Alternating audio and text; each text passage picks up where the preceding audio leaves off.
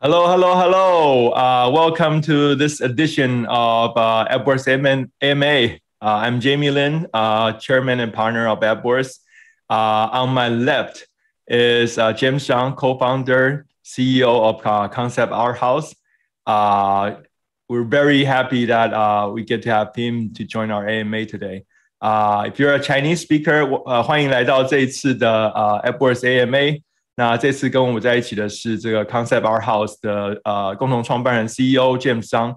那他是Concept Art House 是一个世界一流的这个游戏的美术的这个公司哦，做过非常多有名的游戏，包括 Fortnite 包括这个Clash of Clans 包括 NBA 2K 系列哦。那今天非常高兴，Concept Art House 现在正在做一个比较大的 pivot。那要变成一个 NFT 的这个游戏的开发商，而且呢，他们将参与 NFT 游戏的这个发行跟二次交易，会大大改变整个游戏业的商业模式。So Concept Art House is currently pivoting into NFT powerhouse, and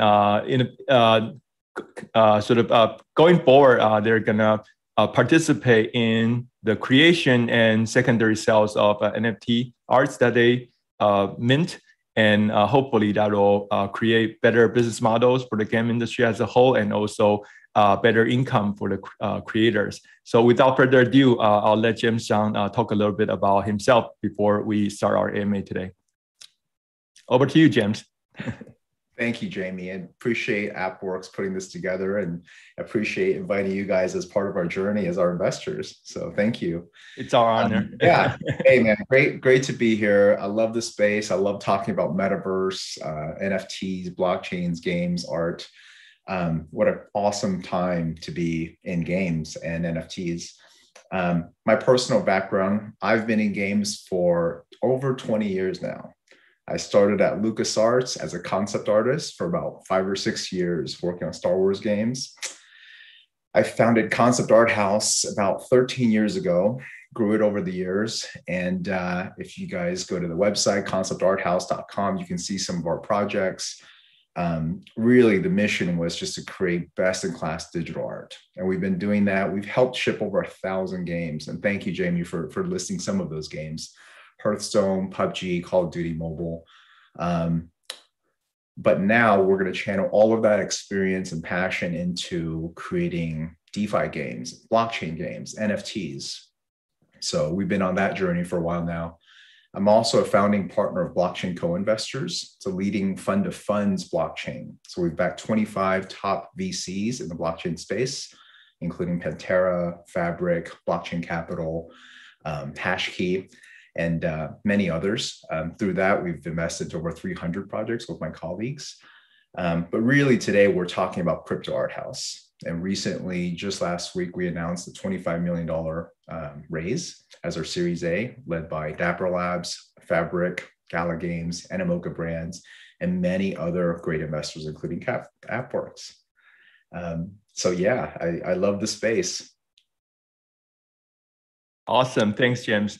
All right, so that's James. We're very honored to have him with us.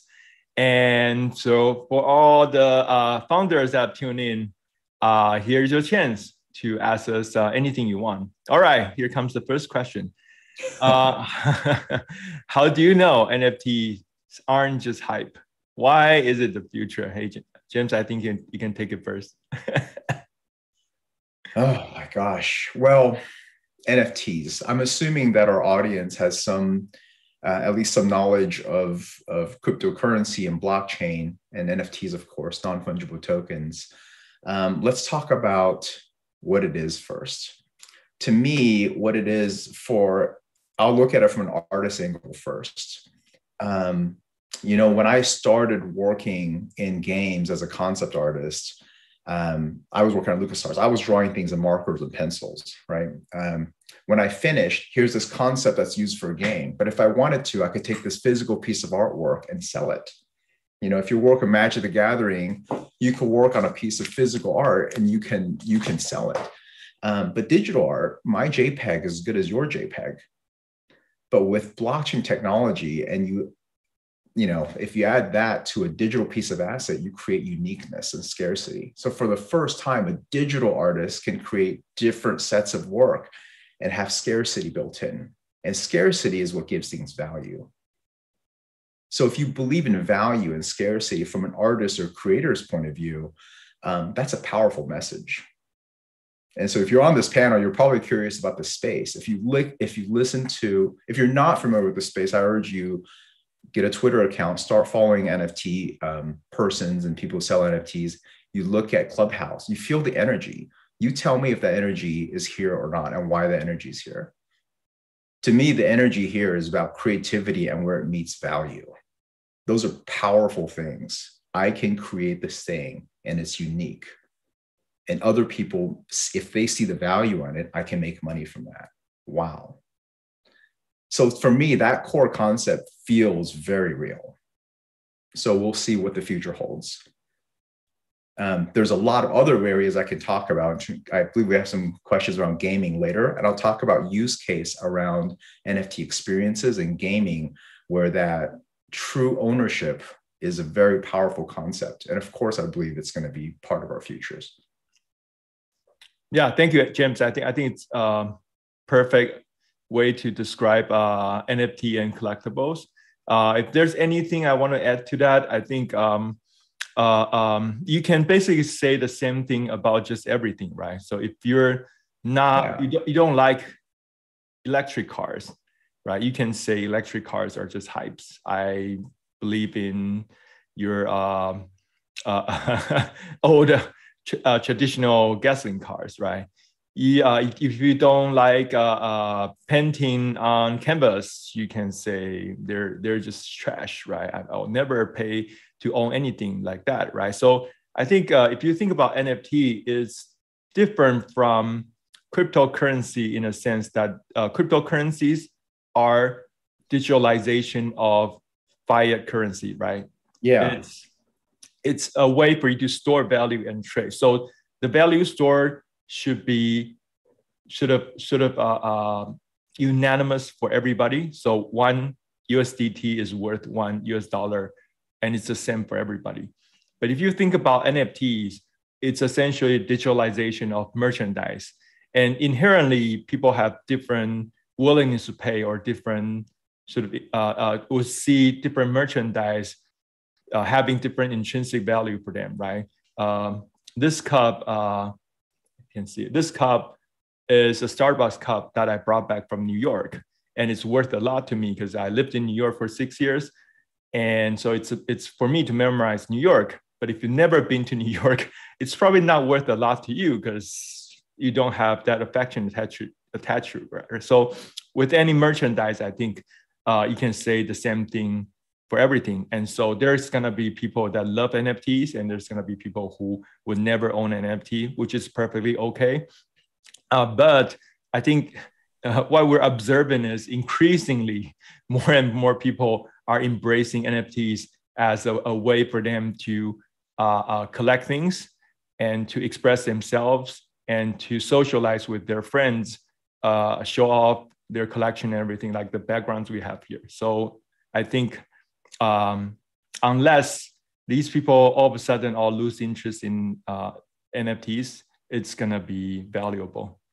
And so, yeah, I think that's the reason why it's the future. James, you have something to add? Yeah, thank you for that, Jamie. I was gonna save this for later on, but my friends ask me about NFTs. What is it? What is it? And the questions have changed. Everybody at this point knows what Bitcoin is. And I talk about NFTs. Usually I start off with why cryptocurrency even exists, right? I mean, it wasn't that long ago, 10 years ago for Bitcoin. Wow.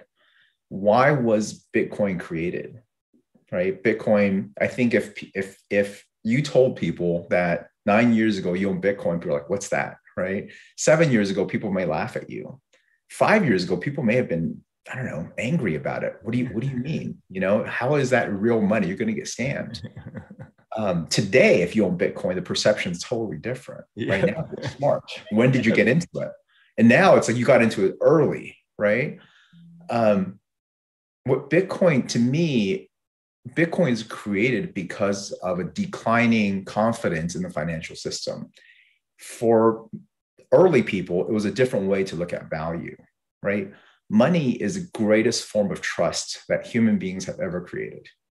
When I look at $100 bill, you know what it is, I know what it is, the government knows what it is, everybody, no argument, but it's a piece of paper. But if you and I transact and we believe in a different set of value and we can come to an agreement there, then maybe that's as good as money. So stay with me for a second. I'm going to equate this to NFTs. So for people that hold Bitcoin, now it's considered a good financial investment, right? It's totally reshaped how we look at value.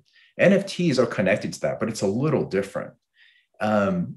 If you look at Bitcoin as a way of saying, I'm not sure if I trust the financial system, here's another way we can look at trust.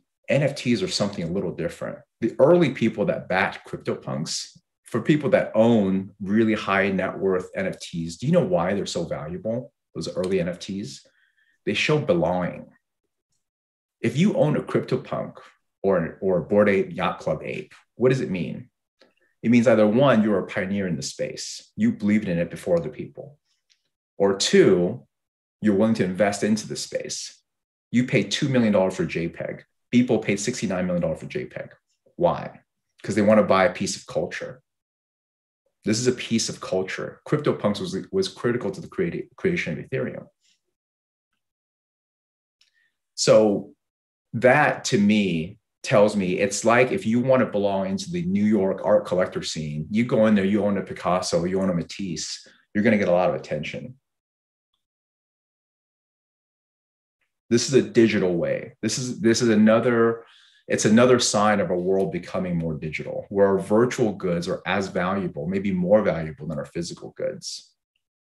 So we'll see what the future of NFTs look like. But in the beginning, those weren't worth very much. And similar to cryptocurrency, they've taken a life of its own. I think so. I would totally agree. Because at the end of the day, why do we own things, right? We own things to get utility out of it, or we own things to feel good about ourselves, or we own things so that we can connect with our friends that share similar interests, right? And feel belonging within a community, right? So I can tell this story, right? So we invested in this game publisher in Taiwan that's called PubGame, and eventually they went IPO.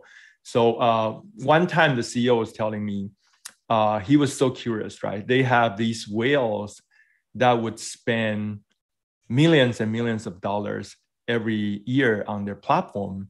And they're curious, right? You have all this money, you could have spent it on a Lambo or a Ferrari. Why would you want to buy all these equipments in a game that doesn't have real value in real world? So he went on and go interview them. And the guy told him that I don't have friends in real world. So if I go out in my Ferrari or Lambo, people saw me driving it, they feel jealous of me. I don't feel anything. I don't want to please them. But if in a game I go out wearing all this great equipment and people and I got people's jealous eyes, I feel good about myself. I feel better about myself. So all my friends are in the game. So increasingly, I think for our generation and people sort of behind us, right? Yeah. Increasingly, their friends, their social activities are going to be in games, in metaverse. And so increasingly owning things that they can identify to will be in virtual things that they can identify to will be sort of more valuable to them, increasingly more valuable to them comparing to owning physical things, right? So I think we're just seeing the beginning of things. Yeah. This is a really unique chapter in human history. And I do this for almost every talk I give. I ask people this question. I ask them, oh, you don't think a JPEG is worth that much money? Why would somebody pay that much money? Well, let me ask you, for you, Jamie, what's more important to you? One, all the photos on your photo album in your house, or all the photos on your phone? If you have to Of delete course. one, Yeah, of course. for you, it's your phone, Yeah. right? For most people, that's a hard question because, well, they're different, right? But if your photos on your phone are more important, it tells me you have more than 1 foot into the digital world. Those are just JPEGs, but they're very important to you. Yeah. So it's another, so owning crypto art, digital art, it's another validation of all of our lives and this moment in history where our digital goods are as important as our physical goods, maybe more important. I know exactly what you mean. I used to play a lot of World of Warcraft. If somebody had that, I was a Tauren warrior. So if somebody had a Helm of Wrath, that means they finished Molten Core, which was really hard. You had to get 40 people together, defeat this super hard monster, and hope that monster drops this helmet. But if people that had that helmet, I was so jealous of that. If I had a chance to buy that from the person that owned the helmet, I would have. And now the blockchain technology gives us a chance to own that. So I think what we're talking about with NFTs, for some collectors, it's about digital prestige. Yes. The club, the tribe I surround myself with. Yes. Other people want to make money. That's okay too. Other people just want to have some fun because some of that art is really cool.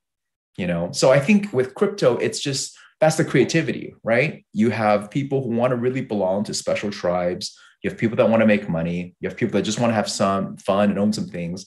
And you are going to get some, scammers and things like that. And that comes with any kind of new technology where a lot of wealth could be created. Totally agree.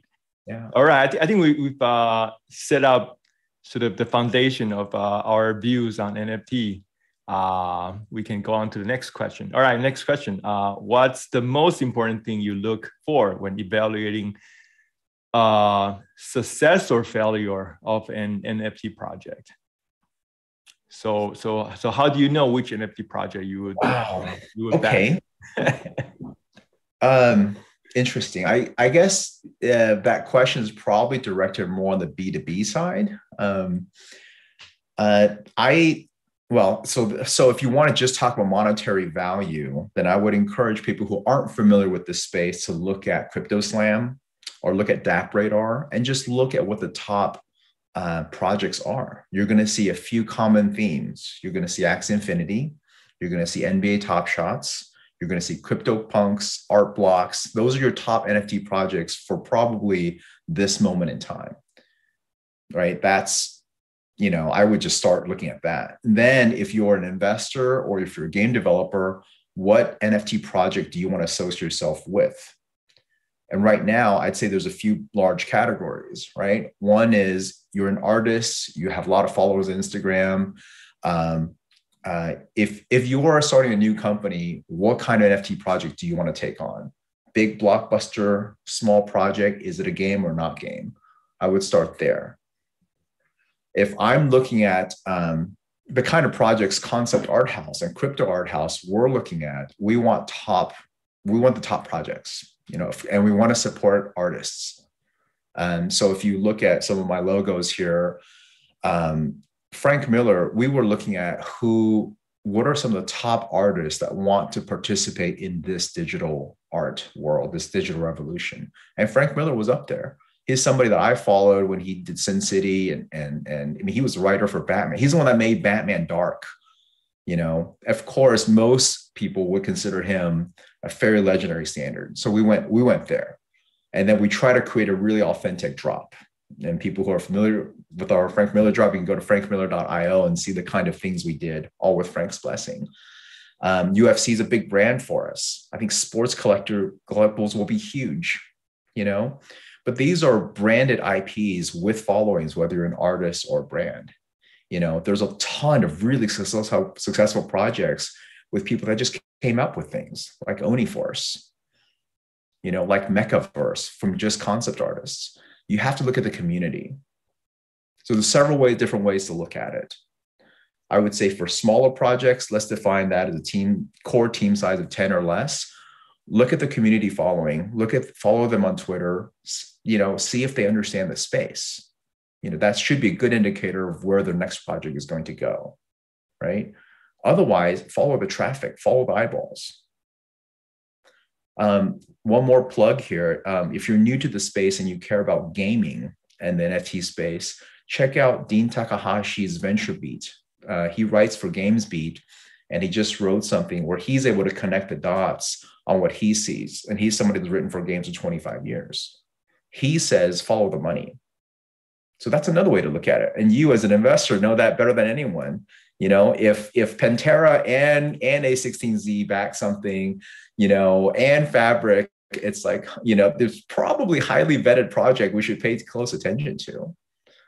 So I would say there should be something for everybody, depending on how you want to connect into the NFT space. So, very well said, James.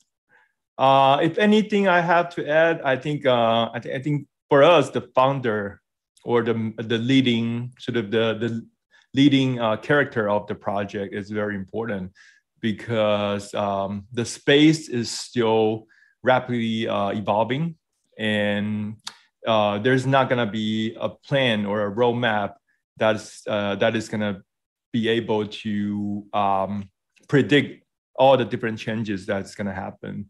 So we would need to trust the sort of the project leader, the CEO, the co-founder, to make the right decisions. So for us, your how determined you are to make the project successful, how fast you're learning, how fast you're sort of strategizing based on the different changes that are happening in the ecosystem, and also your execution will be very important to us.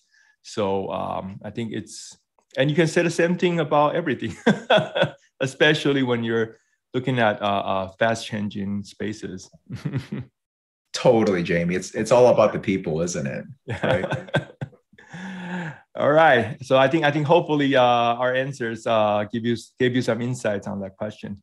Shall we move on to the next question? Why are most metaverse games or game-like when a large portion of the world's population, if not most, don't really play games, except maybe for very casual mobile games?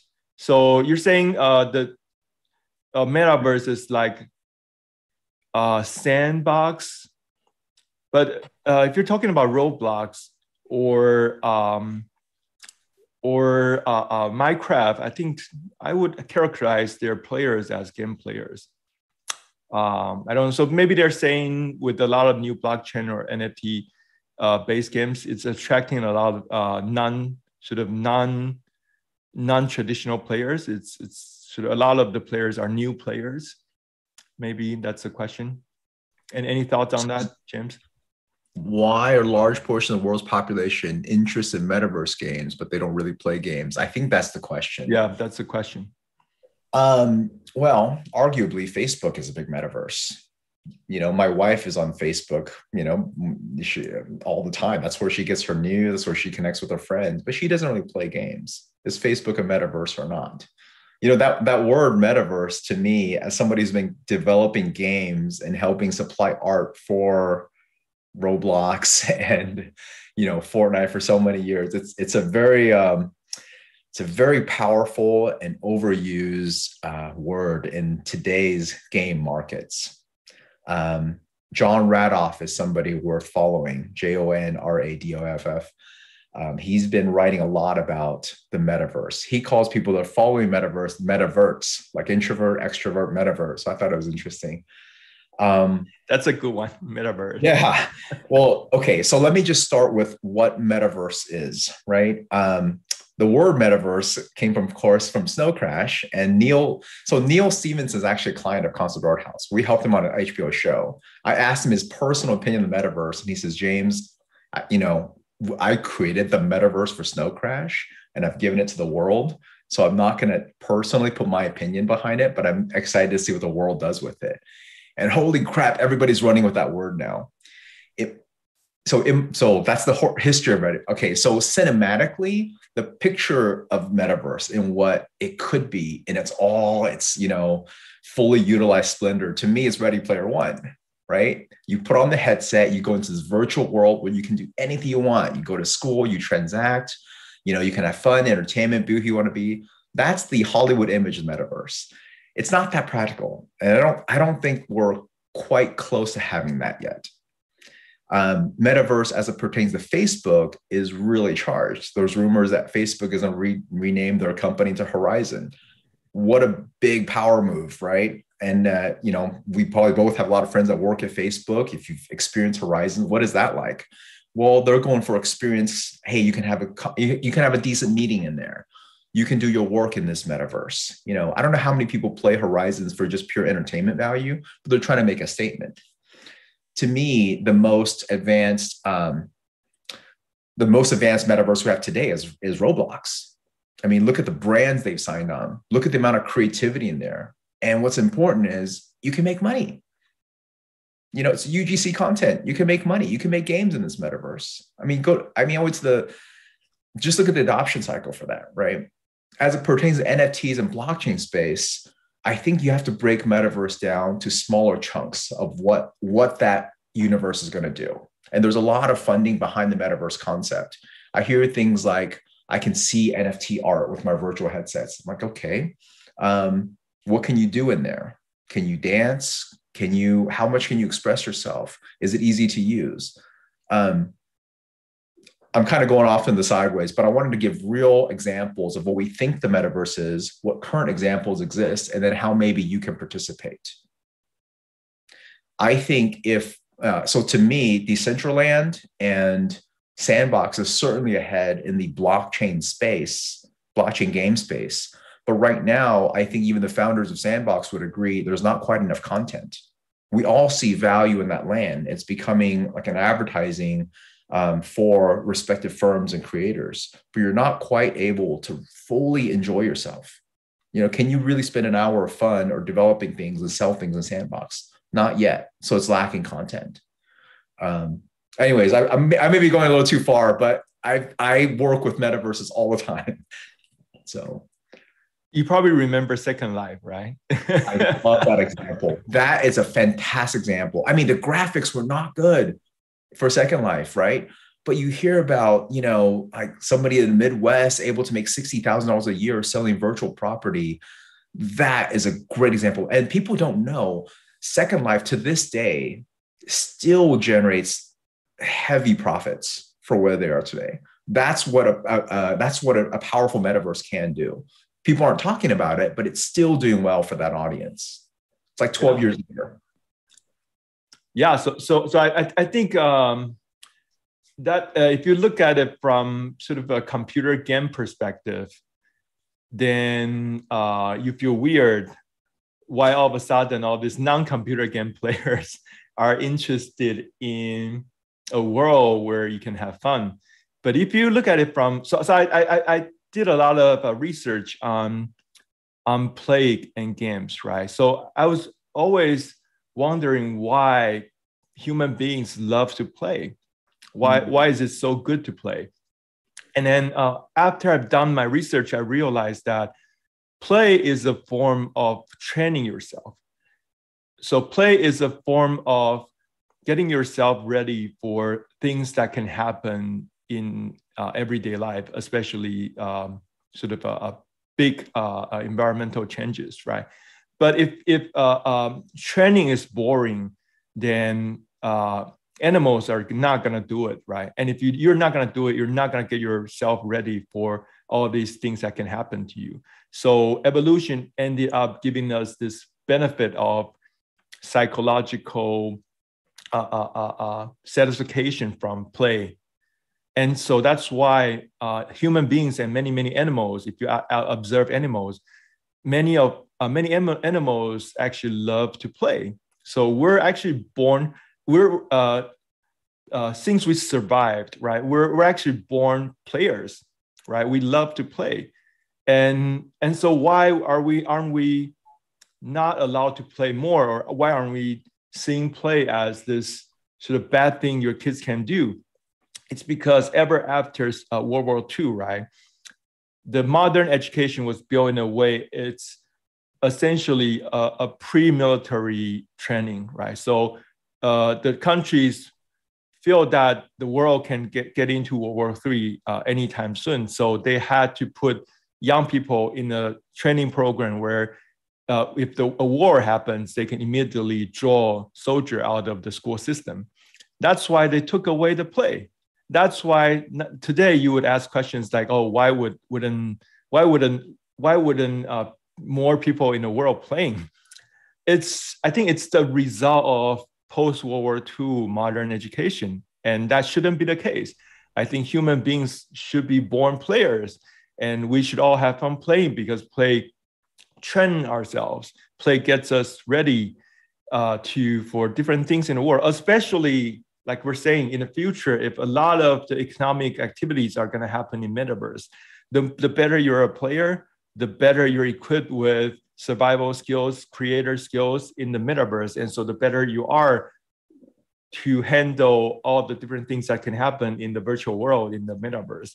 So I think we're going to see a reversal of that sort of post-World War II sort of education system. And increasingly, I think the world is going to encourage people to play more, because you learn while you play, you train yourself while you play. So I think it's great. It's great that a lot of these new metaverse platforms are attracting non-video game players, because it's only for their benefit that they play more games and get used to the virtual verse, because in the future, everybody has to become metaverse. So that's my take on it. What better inspiration is there for creativity than play? Absolutely. Right? Yeah. I got into art because I wanted to play. Yeah, same thing. I got into programming because I wanted to build games. I love that, Jamie. That's awesome. Great. Awesome. All right. I hope our answers gave you some thoughts on that. The next one will be when launching an NFT project, what is the first thing you plan out? Marketing, art, or form a community around project, James? Well, so for any NFT project, community is so huge. I mean, if you go on LinkedIn right now, there's just, if you're new to this space, you want to get in, like look into the community aspect. Blockchain is, if nothing else, it's collaborative and it's about community. So I would approach this in several different ways. We do have our own generative avatar project that I wonder if I can show some images. I'll hold off a little bit. I'll go to the Frank Miller piece. Okay, so that one in particular, we need to do what Frank wanted to do. So first of all, Frank had his choice of where he would go to for the marketplace, but he wanted specifically to work with an art-focused firm. So on that one, the community had to come later. On that one, we wanted to understand what Frank felt about Sin City and what's an authentic experience. So for him, we decided to do, I could probably show a little bit of work, but for him, the project came first, but not all projects come out the same way. I will share the screen real quick. I don't think Frank would mind if I shared this. So yeah, so this image here, this is the original Sin City issue #1. We wanted to pay homage for Frank, right? That was Sin City cover. And so we ended up doing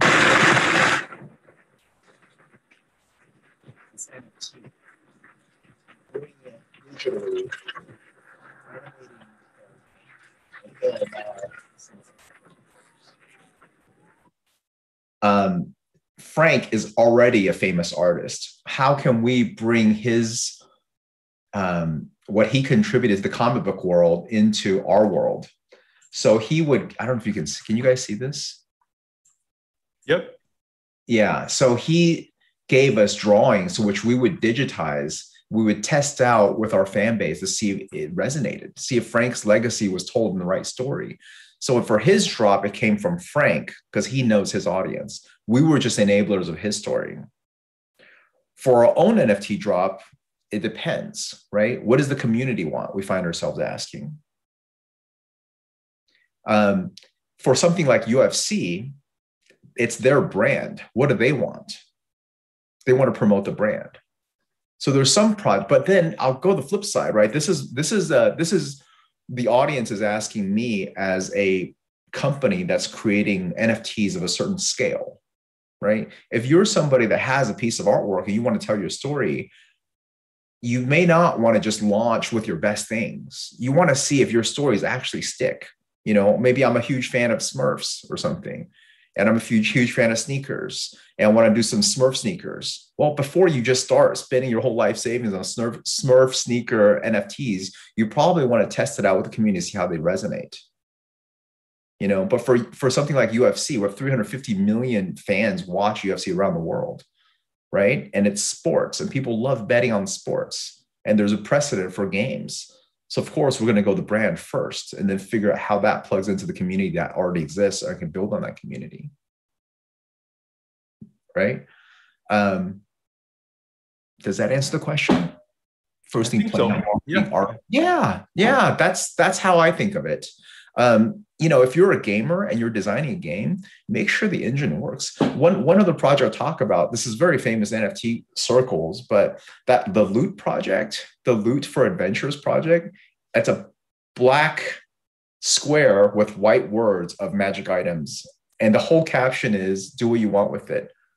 That guy thought of, he's the creator of Vine, right? He's quite famous, but he thought about this. It wasn't just a random thing. Right? He gave that to the community. You guys see what you do with it. Here's an idea. Go. What a creative way to do it. That's literally opposite of how we went about the Frank Miller drop. But there's room in this exciting industry that we're all part of for both community driven or IP celebrity driven. And there's rooms to win. There's many ways to lose. That's perfect. I have nothing else to add. We can go to the next question. Cool. All right, it's directed to you. Who's a gaming artist that you think the world needs to know? And do you own an NFTs? I think, of course, right? What collections are those? Oh, gaming artists that the world needs to know. There's so many. I'll come back to that one. Well, I mean, gaming artists is the space has so much for everybody. I think of, I'll come back to that one because I have so many answers for that one. NFTs I own. I have personally bought from our own, anytime we do a drop, of course I'm buying. I have my Frank Millers. I own some art by Chad Knight on his Nifty Gateway drop. I own some NFTs around, I know several from the collective. So I have an X copy. X copy is probably my most famous piece that I own. I own my share. I own some Olympic pins, which is the NFT project with the Olympics. I thought those were cool. And then I own a bunch of Top Shots because I'm a sports fan and because they're cool. So those are some of the NFTs I own.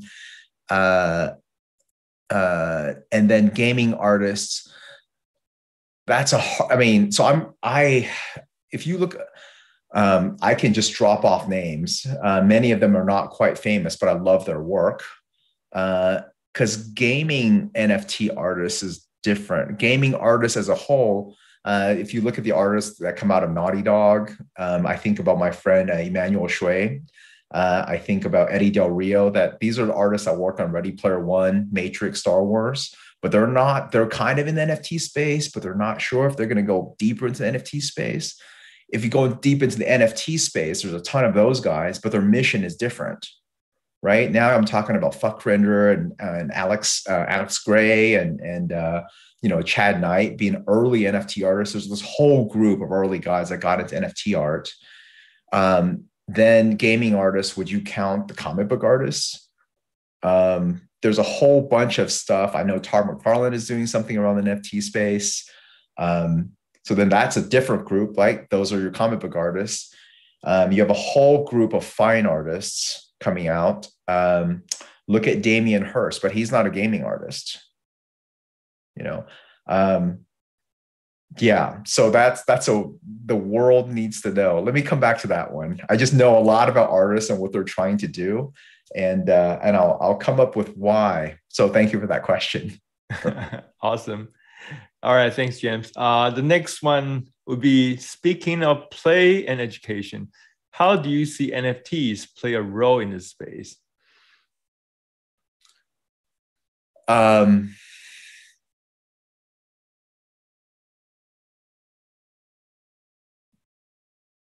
Play education role.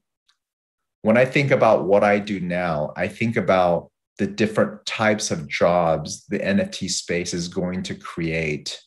That alone is worthy. I literally thought about this other day that there could be just NFT blockchain focused schools in the future that just teach the verticals.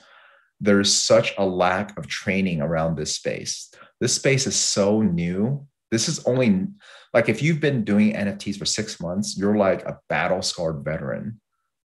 Like, this is so new. We're all just trying to figure out almost every, let me tell you, you saw the long pause because I'm trying to think who's doing it well. I don't know. I don't think anybody is doing NFT education well because none of us have time to do education yet. It is so new. Almost every notable company, even with millions of dollars, are trying to build an airplane in mid-flight. We try to train the teams that come in into doing the right things. You can have specific verticals. I know what art training looks like, but this is way bigger than just art. I mean, I'll tell you what, there's probably room for artists in this space who aren't even trained artists, but if they have a big enough community, people will buy your stuff. Is that good or is that bad? Like, think about it. You have two people. One goes to art school, spends 4 years really honing their craft, but no community. Somebody else that calls themselves an artist spends 4 years building a community, has 50,000 people on Twitter. They put out a piece of garbage. Which piece gets sold? I'm telling you, the garbage is going to sell because it's all about community right now. And the artists that might be listening to this, that might anger you, but this is real. It's a popularity contest in many ways. But hopefully, if two people are equally talented, let's say, spend equal amount of time giving to the craft, create some great work, right? Then maybe the bigger community should do better. So this whole education thing, I mean, how would I even go about training or educating somebody around NFTs? I mean, you have to learn about community. You kind of have to know about protocols and what it means to participate in this digital world. And then on top of that, you have to be tech savvy enough to kind of know your way around minting, to collect NFTs, and then to create work. There's a lot of stuff in there.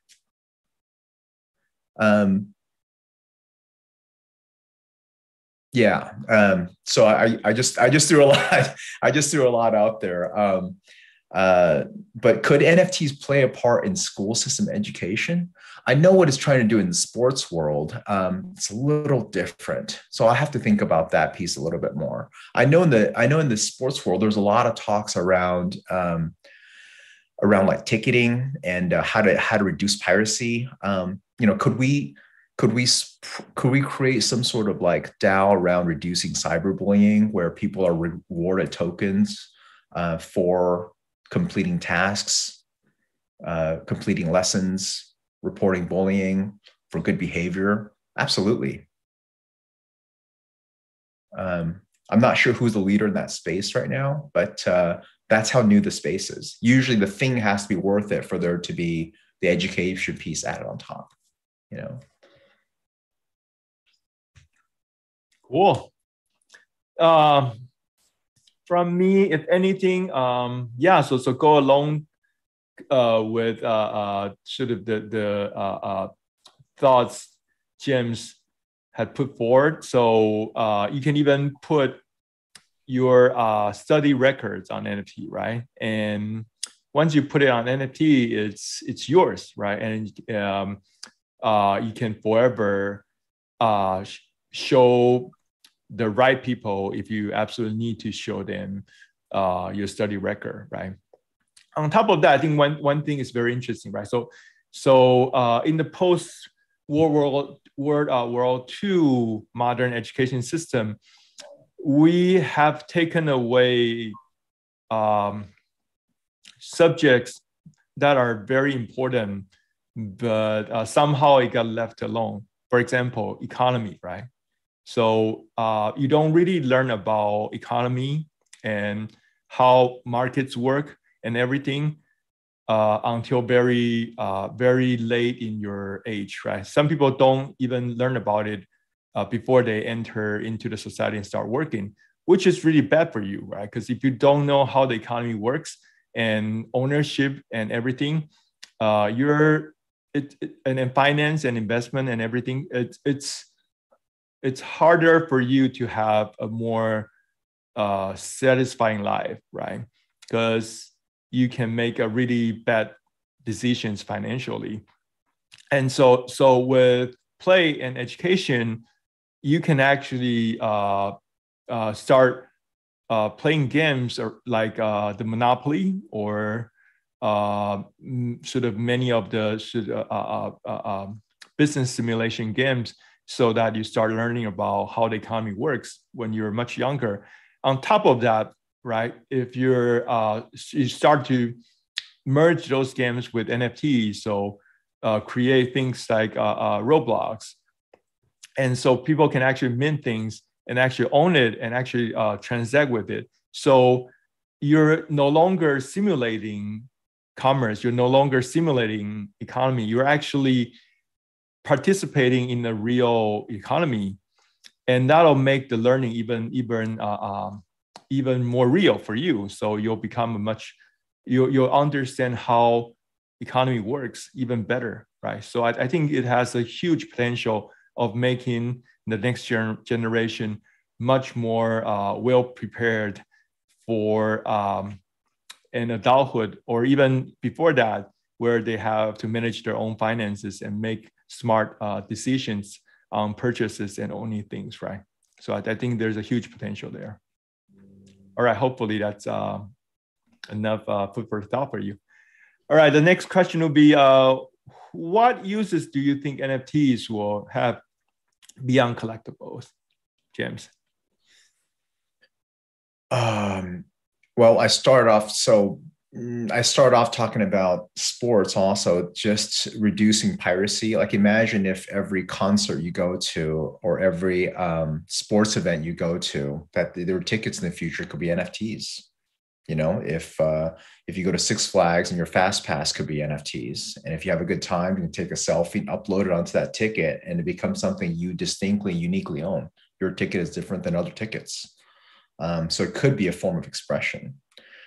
In gaming, there's a ton of potential use cases, right? Your character could be an NFT. The weapons he or she gets in the game, and if you upgrade them, is an NFT.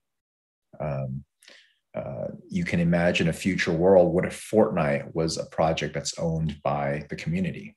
What could that project look like? You know, if there's a battle royale game where the upgraded weapon is an NFT, and the community gets to vote on what kind of weapons. So in gaming, there's a ton of use cases. Yeah, so collectibles, currently, I that's the world I live in, is very much on the gaming side and the different utilities for games. I think about, well, just specifically to NFTs, is there's a lot of like NFTs as a service, as a rewards platform for, you can imagine NFTs being rewards for something like your United Miles. The more you fly, the more you're rewarded this thing with digital use cases around it. Those are the projects that we're starting to see more and more of. I can agree more. I'm really looking forward to all the applications James talked about. And if anything, when I was living in New York, right, my friend was buying a house, and he told me that he had to spend thousands of dollars hiring a lawyer just to make sure the house's deeds are right. And also he has to purchase insurance to make sure in the future, if there's some dispute, the insurance company will compensate him if it turns out the deed is actually not real. The house is actually owned by other people. It's crazy, right? So even with a country as developed and a city as sort of advanced as New York in the US, you still have to pay thousands of dollars and to make sure that the house you buy, the ownership record of the house you buy is accurate. And even with that, nobody's 100% certain it's accurate, right? And so I started looking into it, right? In the world, human beings collectively own $270 trillion worth of real estate. And my friend was not alone. 70% of the people live in places where there's no highly trustable housing records. So think about it, right? If we were to revamp this, right? If we were to move all of these records on NFT, then in the future, nobody needs to pay thousands of dollars just to look up the housing records or to insure their deeds, right? And think about how that's gonna change housing ownership, how that's gonna make buying a house and proving that you own a house much easier for 70% of the people in the world, right? So I think that's just one of the examples what NFT can do outside of collectible and sort of virtual world applications. I think it has a lot of implication in the real world, and it can solve a lot of huge real world problems.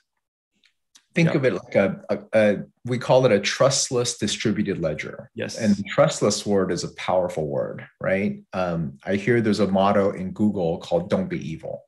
Well, in the world of blockchain, it's you can't be evil. You can be evil. The code dictates it. We can see who's being evil. Yes. Therefore, it limits evilness. The idea that's idealistic. And so, yeah, I love what Jamie is saying. You can imagine that your future TSA passports and your global ID that allows you to travel freely in the world should be an NFT. Yes. Right now you have to hold on to this passport and not lose it for the sake of your life, but our lives are converting to digital. Yes. And this could be a powerful tool in that, depending on what happens in the next few years. Yeah. So I think the next 30 years for NFT is going to be so exciting. There's so many things you can do with it. All right, I think we have time for maybe one or two more questions. What do you think is in store for 2022 for blockchain? Where are the opportunities? Good question. I can look at this with my fund-to-fund investor hat also. Because we're already, we've backed over 300 projects. So on the NFTs, so this is supposed to be more about NFTs. So what you're seeing already, it's going to be a bloodbath for content.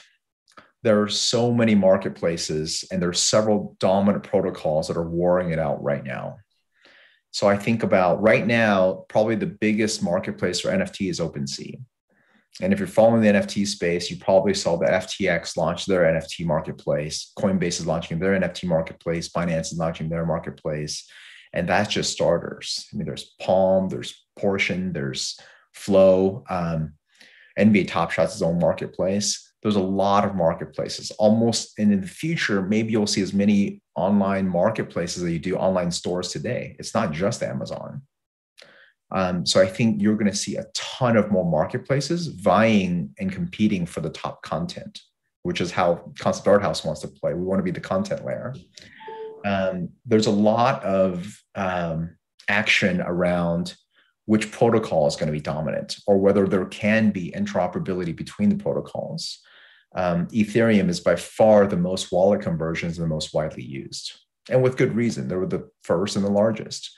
But then you have cheaper, faster transactions among many other contenders, Solana, Flow, Polygon Matics, that all talk about faster transaction speeds, lower cost of minting. All of it is highly relevant to NFT space. So you're going to see more aggressive projects across the top leading protocols. And then across games, you're going to see a lot more games. Maybe not in so in 2022, you're going to see a ton of games trying to be play to earn. But I'll tell you, Axie Infinity, man, once you create a game that's created thousands of millionaires, good luck trying to get that user base away. If my game helped make you a millionaire, would you invest in my next game? You probably would, right? But you're gonna see Axie doing more Axie things, and you're gonna see a lot of people trying to be Axie, and probably most of them aren't going to be successful.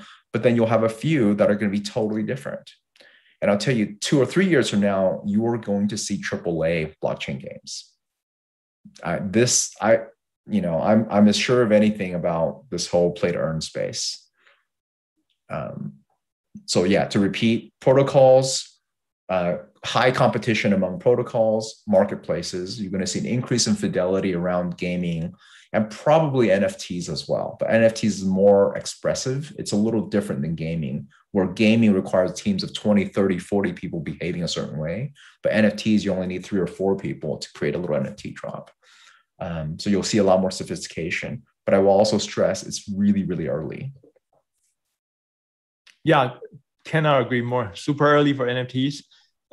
Still huge opportunities to build different types of things. I think it really depends on what kind of problems you're passionate about solving.